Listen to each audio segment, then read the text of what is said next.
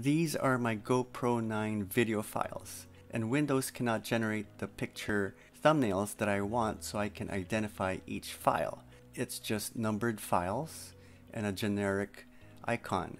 Mine looks like this because I associated VLC for MP4s, but in your system it might look different, just a generic icon and no picture thumbnail. And to fix this for at least the GoPro 9 and maybe more recent versions before the GoPro 9, we need to install HEVC extension. It's a codecs. It allows your system to recognize the kind of video file it is, encode it and decode it. And to do that, let's go to the Microsoft homepage, go to any browser or search engine, type in Microsoft, and if you're in the US, this is the link. Click that and you'll go here and go to search, type in HEVC, and this is it, HEVC video extensions. And unfortunately there's a cost to it. It's only 99 cents though. Just click buy and follow the instructions.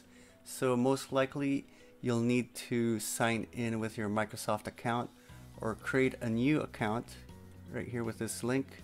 Once you have an account, you can pay for it with a credit card or PayPal. I use PayPal, and you go through the motions of registration with Microsoft, and you might need to restart your computer so that your device is recognized by the new Microsoft account. And once that's done, then you can go back to this page and you'll see an install button somewhere up here, and once it's installed, that should fix your problem. Since I now have the HEVC codecs installed, I'm going to go back to that same page where I saw only a generic icon for each image for the GoPro, and I'm going to refresh the page and see what happens.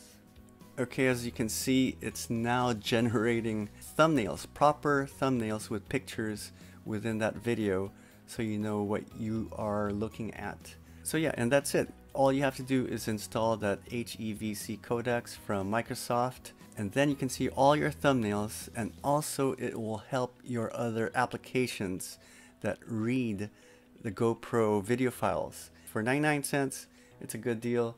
The hassle of registering with Microsoft, yeah, you just have to do what you have to do to get it to work, and it only takes a few minutes. And thanks.